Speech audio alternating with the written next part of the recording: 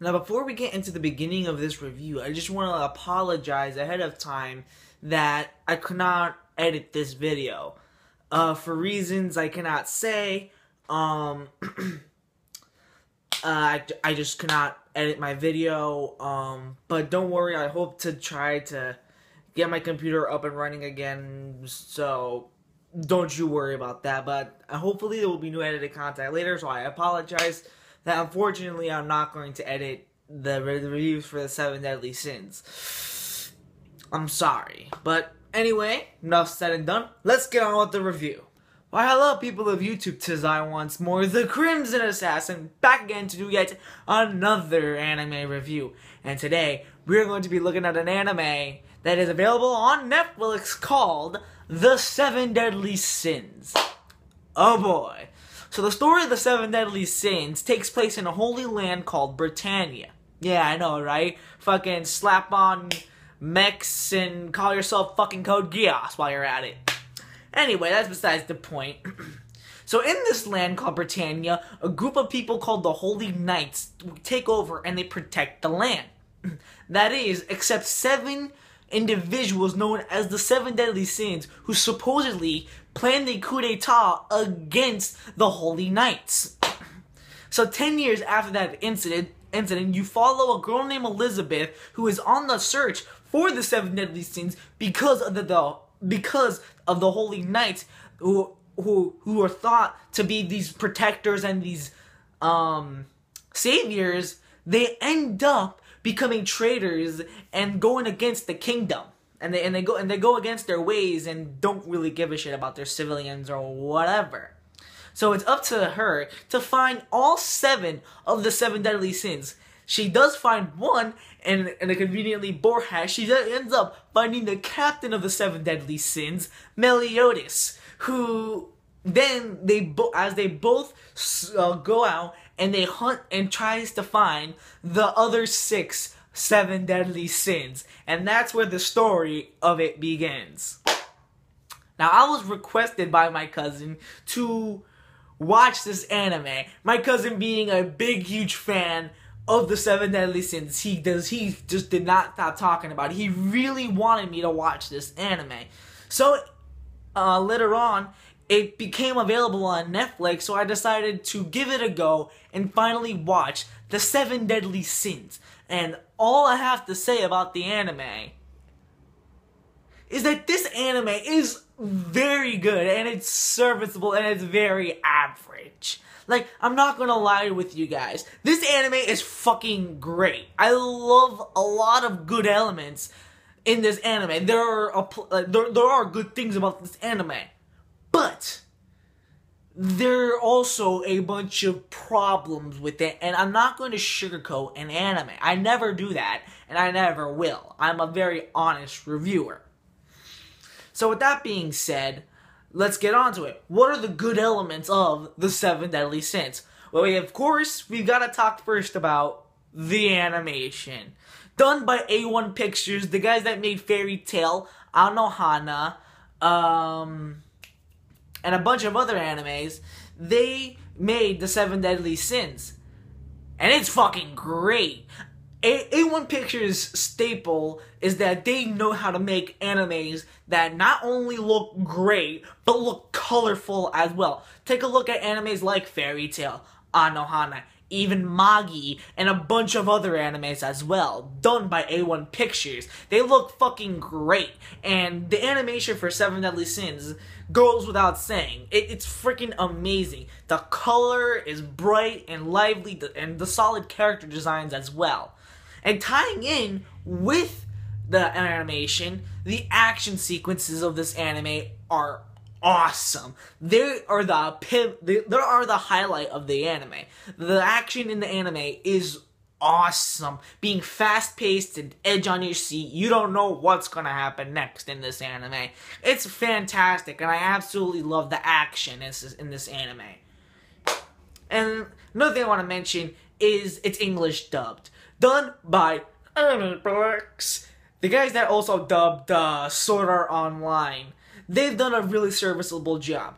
Now, the one thing I want to mention about its English dub, and people have an issue with, is the actor Bryce Papenbrook as Meliodas. The reason being is that they really tend to question his line of anime. like his role for Kirito from Sword Art Online, Eren Yeager from Attack on Titan, Rin Okamura from Blue Exorcist, including Meliodas from the Seven Deadly Sins. And in all honesty, I think he did a really good job portraying as Meliodas. He really, and you can really tell he had a lot of fun voicing Meliodas. I really did think that he did a really good job as him, and props to Bryce Papenbrook, as well as the other voice actors and actresses as well, like Erica Mendez, who did the voice for Ryuko from Kill la Kill, makes an appearance in this anime, which I thought she did a tremendous job. She's Deanne, and I really like that. She's a talented voice actress. And as well as the other voice actors that did a solid job. I think they all English dub for this anime is very great. Last but another thing is that its characters. The characters in the Seven Deadly Sins are all likable and really developed, and I really did like the characters in this anime. You had the badass and fucking awesome Meliodas. He is so great, and I love his personality. He's very funny, very charming, and very perverted. I really like him, and like I said, Bryce Papenbrook. It just in his voice, he's just had a lot of fun with it. It's very fun. The other characters I want to mention are the rest of the Seven Deadly Sins, or should I really say 6? Oh, spoiler. Anyway, but the other sins in the anime are all badass, and wow, these characters as a team, they're the best. I mean, they have camaraderie, they know how to fight, and they're all willing to put their lives on the risk. Even though to some of them there are no danger of them for dying. Like Ban. Oh my god. Ban. Ban is... no words can describe how Ban is. He's a very solid, suave, yet badass and shoot first and ask questions later kind of guy. Ban is an amazing character, and I overall flattered and enjoyed this character. Like every time you see him on the screen, you know he's going to say something badass. That's how great he is. The next character is King, which I really love what they did with this character. He's very quiet, but yet he really does have a heart, and I absolutely love the development that they gave King. He was very solid, and I very much liked him as a character, especially his relationship with the other deadly sin named Deanne. They had a very solid bond, and I really did enjoy their relationship. I thought that was really well done. Deanne is another solid and serviceable character that is, again, fully developed, and you get an understanding on where she's from and why did she do the things that she did. She is a very solid character and very awesome as well, and very tall. And I absolutely love the relationship that she has with Meliodas. Very playful, and she's kind of a big tease as well. Also, the relationship between, like I mentioned before, Deanne and Ban are all, well, it's just fantastic. You really like their relationship. And all the other characters in the anime, well, we'll get into that as well. And the story, the story of the anime, the story is good and all, although very cliche, which we'll get into that very shortly. But let's just say, yeah, the story is decent. The story is nothing new or original, but like I mentioned before, it's okay. Now, like I mentioned before, even though there are a lot of good things about the anime, I'm not going to ignore its very, very noticeable cons. The one and biggest problem, or the first and biggest problem that I have with the Seven Deadly Sins are the Deus Ex Machina, those cop-outs, those plot devices that they use a plethora of times throughout the anime. Wow, talk about forcing an ending. It is very, very, very far in between. It's like, Okay, like, I'll even give you this example, right? So fucking, there's just one moment where one of the characters almost die, or basically dies. And yet, fucking, towards the last episode, oh, wait a minute, that's, she's alive, don't worry about it, she's alive, and it's all because of blah, blah, blah, blah, which is a spoiler. Fucking, it's a Deus Ex Machina trick. There's another moment that I can actually spoil, is that when they're trying to find Bond, which was another Seven Deadly Sin, fucking when Melly and like this huge barrier was placed around where Bond was headed, right? So they didn't knew that the barrier was up, but when Bond and Meliodas saw each other, they were so happy that the fucking building, whatever they were, that had the portal in it, just starts to crumble down. And along with the shield with it, thus letting them having to escape. That's a fucking plot device right there. That is Deus Ex Machina. Which is annoying. And they don't do it just once. They do it throughout the entire anime. It is very, especially towards the end. Oh my god, the second half of the anime, I thought I was watching something completely different. Like, towards the end, the story dipped in, and fucking half the shit that was mentioned throughout the anime is not addressed. It was not fully developed. It's Deus Ex Machina. Oh my god, it was so frustrating and so annoying to even come throughout the anime. Another big issue with this anime is the ending. The ending being a big, huge cliffhanger, and not to mention it being very forced. Like, like I mentioned, they only find 6 out of the 7 deadly sins. Major spoiler alert, by the way. So fucking, they only find, and they leave you in this cliffhanger where they're going ahead and going to try to find the 7th deadly sin. If there ever is going to be a second season of this anime, you bet your ass I'm going to watch it. But I cannot excuse this anime for its really big and very bad cliffhanger ending. And not to say that the ending itself is not satisfying. No, it's satisfying. But again, talking about a forced, happy ending, it just didn't make any sense. And towards the end, another gripe with this anime are some of the characters. Some of the characters in this anime were either A, scrapped of and forgotten until towards the end of the anime, and you just really could not give a damn no matter how much development you give this character. Like Hawk, serving absolutely nothing throughout the anime, doing absolutely nothing. He is a useless character. And another useless character, which I have to get off my chest, is Elizabeth.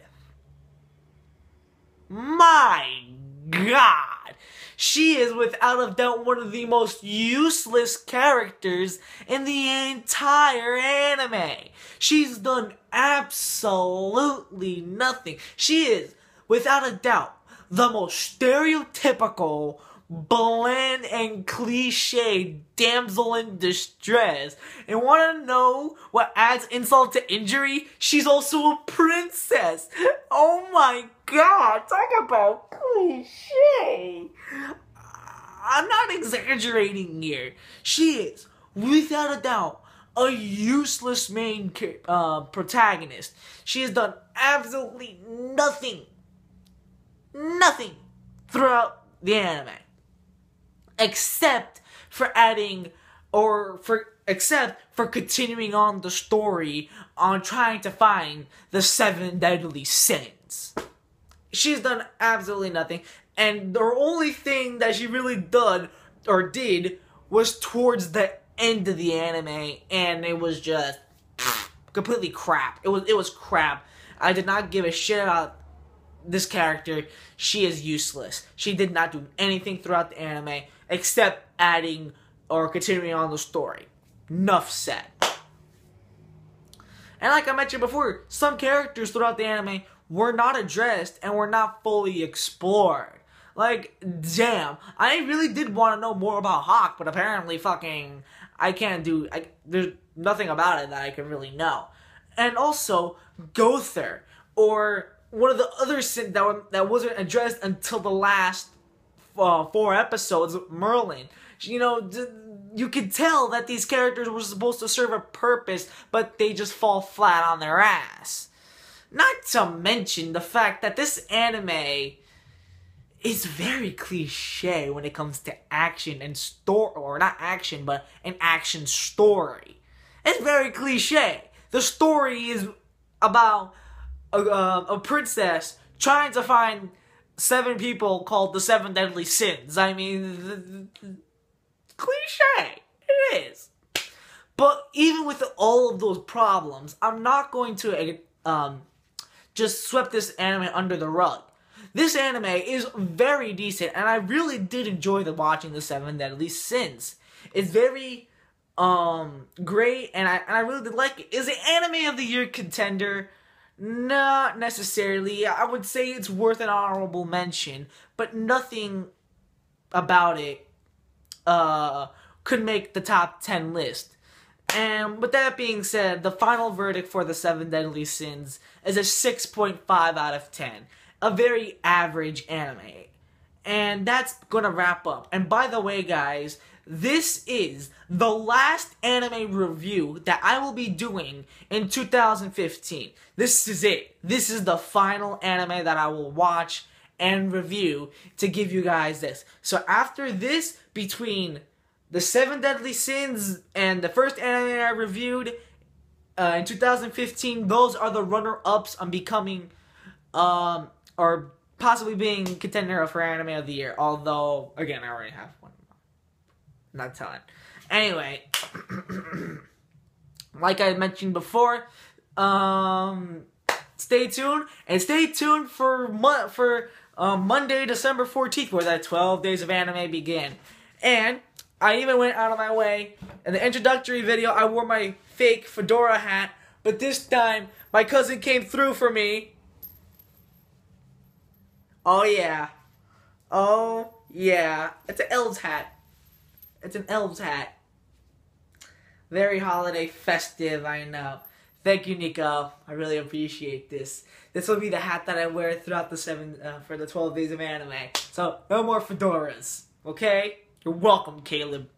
Anyway, that's going to wrap things up. Stay tuned for Monday, where the 12 days of anime begins. And stay tuned towards the end of the year, when I pulled out the top 10 best animes of 2015 and the top 10 worst animes of 2000. Well, not worst, I'll call them disappointing. But until those videos come out, guys, please consider subscribing. And until then, this is the Crimson Assassin signing out on a holiday festive mood. Until then, guys, peace, YouTube.